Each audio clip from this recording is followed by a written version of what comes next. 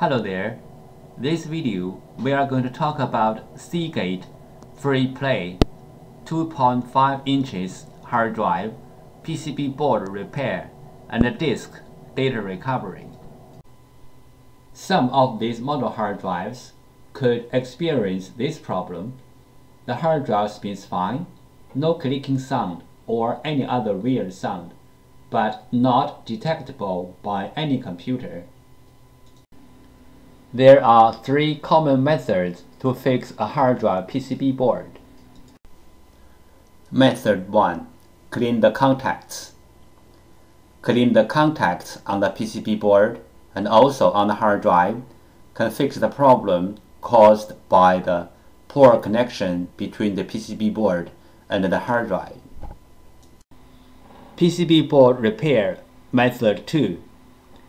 This picture shows the basic components on the PCB board and their functions. You may take this picture as a reference to fix your own PCB board. Fixing hard drive PCB board. Method 3. PCB board swap. PCB board swapping including two steps. 1. Find the correct donor PCB board. 2. PCB board firmware transfer. PCB board swap. Step 1. Find out the correct donor PCB board. Locate the hard drive model number on the front of the hard drive label. Locate the hard drive PCB board number.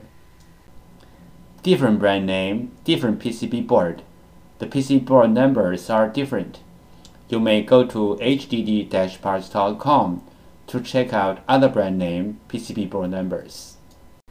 After find out the hard drive model number and the hard drive PCB board number, we use them as a reference to search for the correct donor board.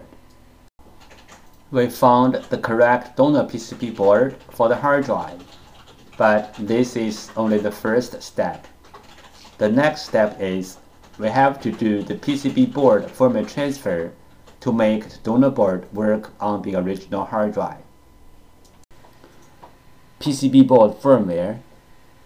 PCB board firmware is the information data on the PCB board. It may be in the memory chip or in the main chip on the PCB board. For this model hard drive, we have to do the PCB board firmware transfer first, then we swap the PCB board. Otherwise, the new board will not work on the original hard drive. Why do we have to do the PCB board firmware transfer? Because for this model hard drive, one PCB board includes two parts, hardware and firmware. The PCB board firmware includes hard drive's unique configuration data. The hard drive needs this unique configuration data to work, so we have to transfer this unique configuration data from the original board to the donor board. Then the donor board can work on the original hard drive. Regarding the hard drive PCB board firmware transfer, we have three things to mention. First, PCB board firmware transfer is different from the hard drive firmware upgrade. The PCB board firmware transfer is to transfer the PCB board firmware from one board to another board. The hard drive firmware upgrade is to upgrade the hard drive's own firmware. It has nothing to do with another hard drive or another PCB board. Second, we can do the PCB board firmware transfer from the physically damaged PCB board, like burned, watered, or other kind of damage. Our PCB board firmware transfer success rate is more than 95%. Third, we do the PCB board firmware transfer for our clients for free. This picture illustrated the procedure of fixing a hard drive PCB board. First, the clients send in their PCB board. 2. We fix the PCB board. 3. We ship back the PCB board to the clients. We receive many questions regarding the hard drive PCB board firmware, also called hard drive PCB board BIOS, and the hard drive PCB board compatibility. So let's talk a little bit more about this in general. Some PCB boards BIOS are in the independent memory chip, like the first picture shows. Some PCB boards BIOS are integrated into the main IC, like the second picture shows.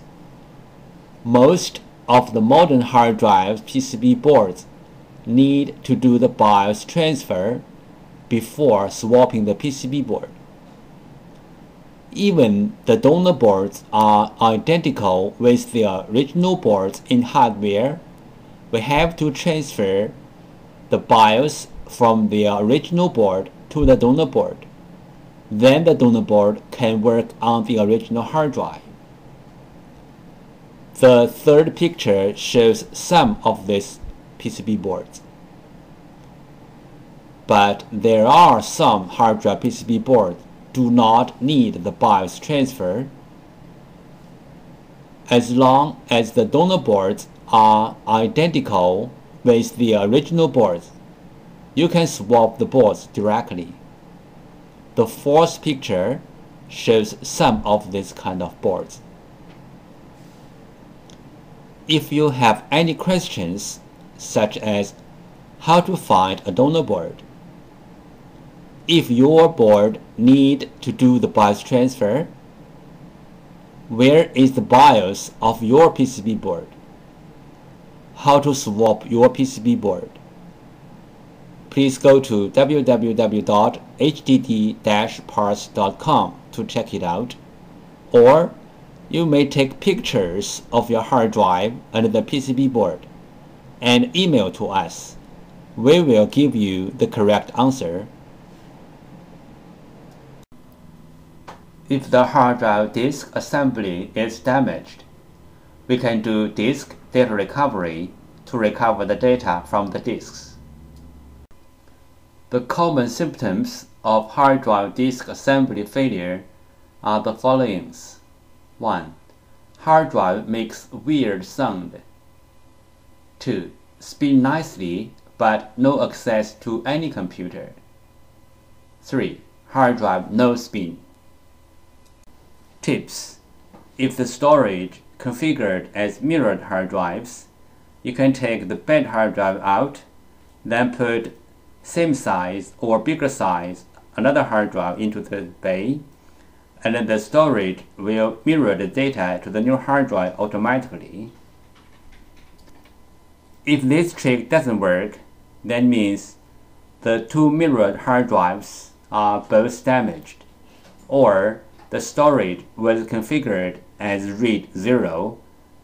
That means the two hard drives are different.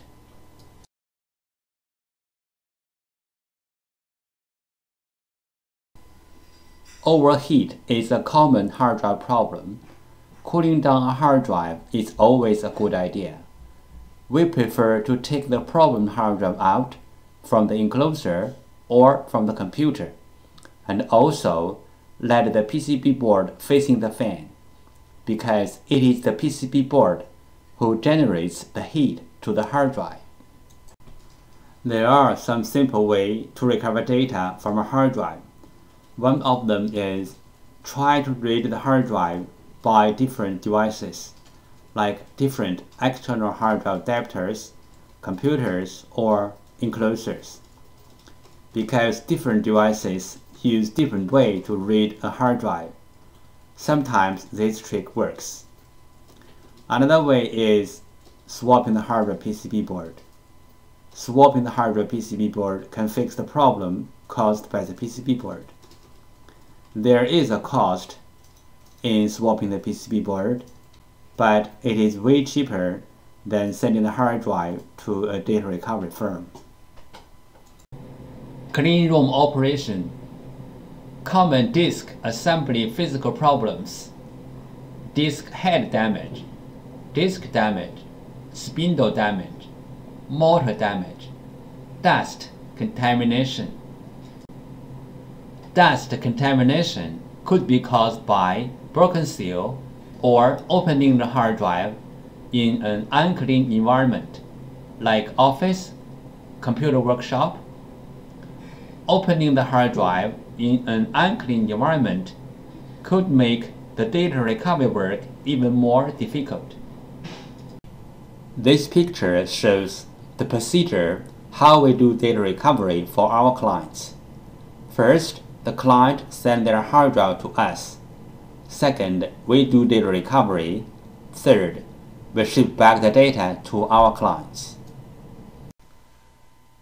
Thank you so much for taking your precious time to watch my video. Any comments are really appreciated. If this video is a little bit of help, could you please click on like to support me? Thank you again. Bye.